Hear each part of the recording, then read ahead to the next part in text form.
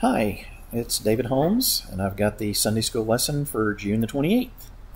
And this one is titled The Power of God for Salvation, and it's based on 1 Corinthians 15, verses 1 through 11. So the lesson this week is exploring the idea that Jesus is the only way to heaven. And it talks about this needing to be emphasized and repeated in a time when you get a lot of people saying that, all religions are leading to the same God and that sort of stuff. Paul's writings don't seem to support that. Now, this can put you in a difficult situation if, someone asks, do you believe so-and-so is going to get to heaven?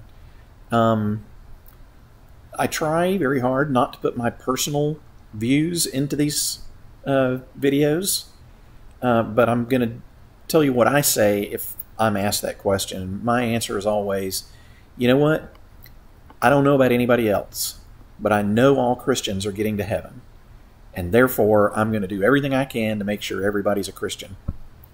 So the Leader's Guide compares the gospel to a group of kids getting together to play baseball. And some kids have got bats and they've all got their gloves, but nobody thought to bring a ball. But one kid says, well, let's just quit worrying about it and let's get on with the game. And the Leader's Guide is talking about if your church is just trying to get on with the game without having the gospel, then it's just messing up. So let's read 1 Corinthians 15, 1 through 2. Now, brothers and sisters, I want to remind you of the gospel I preached to you, which you received and on which you have taken your stand. By this gospel you are saved, if you hold firmly to the word I preached to you. Otherwise you have believed in vain. So Paul is saying that the gospel is forming our foundation, and we have to hold on to that gospel that he preached, or everything's going to be lost.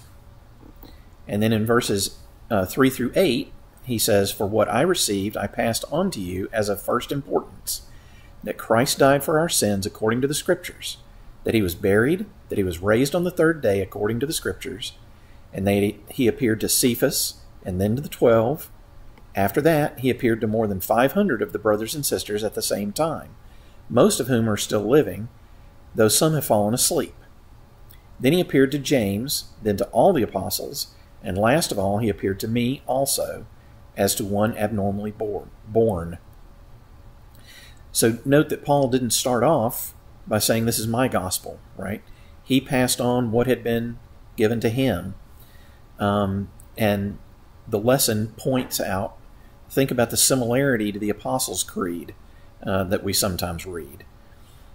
And it says, just like back then, we have to keep passing on this gospel from generation to generation. And the resurrection has to be the focal point of our message. So then in verses 9 through 11, it says, For I am the least of the apostles, and do not even deserve to be called an apostle, because I persecuted the church of God. But by the grace of God I am what I am, and his grace to me was not without effect. No, I worked harder than all of them, yet not I, but the grace of God that was with me. Whether then it is I or they, this is what we preach, and this is what you have believed. So he started off with humility, reminding them that he had persecuted the church and was guilty about that, so he was working twice as hard.